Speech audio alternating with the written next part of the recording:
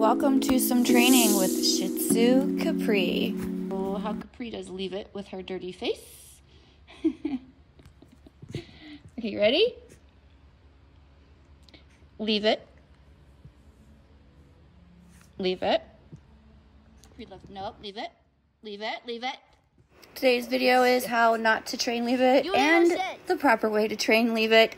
I'll also tell you the difference between wait and leave it, and I will show you how she's progressed. Here I was attempting to teach her leave it just by pushing her away from the food and expecting her just to figure out that's what I wanted her to do.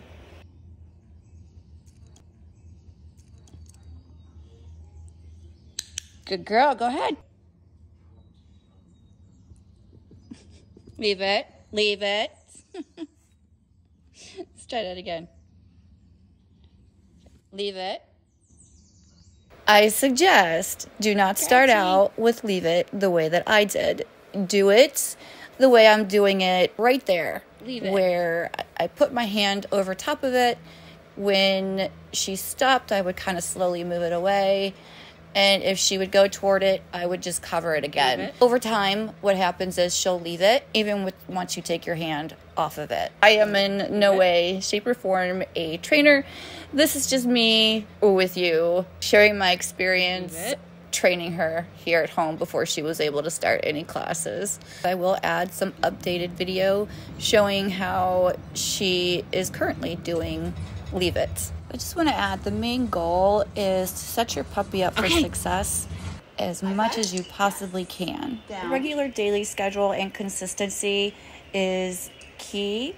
Setting your puppy up for success will help reduce frustration with yourself and your puppy, and it will help create a very special bond between the two of you. Leave it. The purpose of me showing you this is to pretty much learn from my mistakes.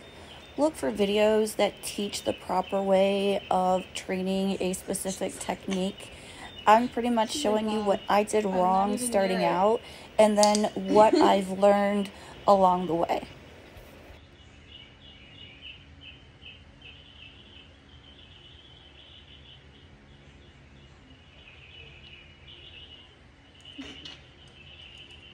Good girl. Leave it.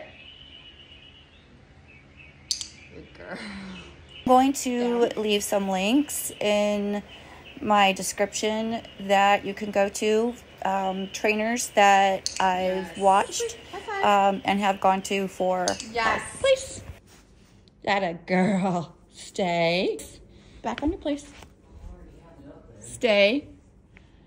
Okay, so I want to explain the difference between wait and leave it.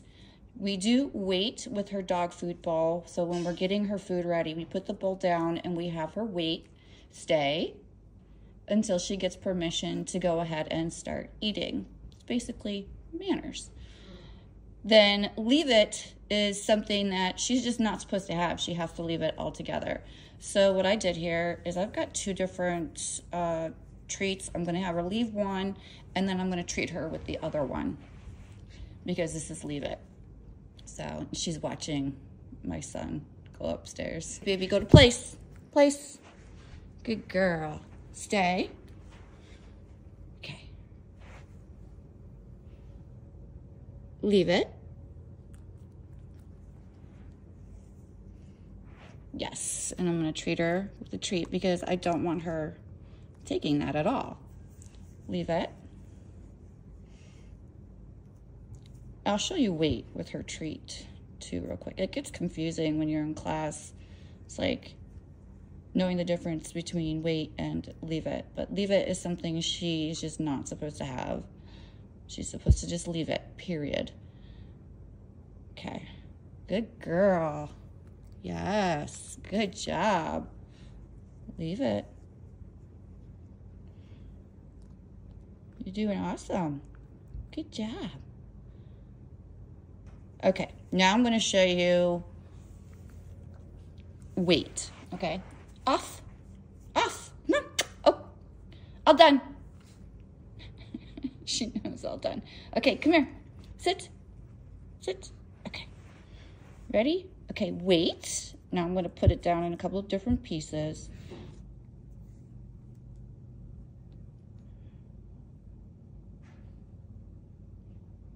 Good girl, wait.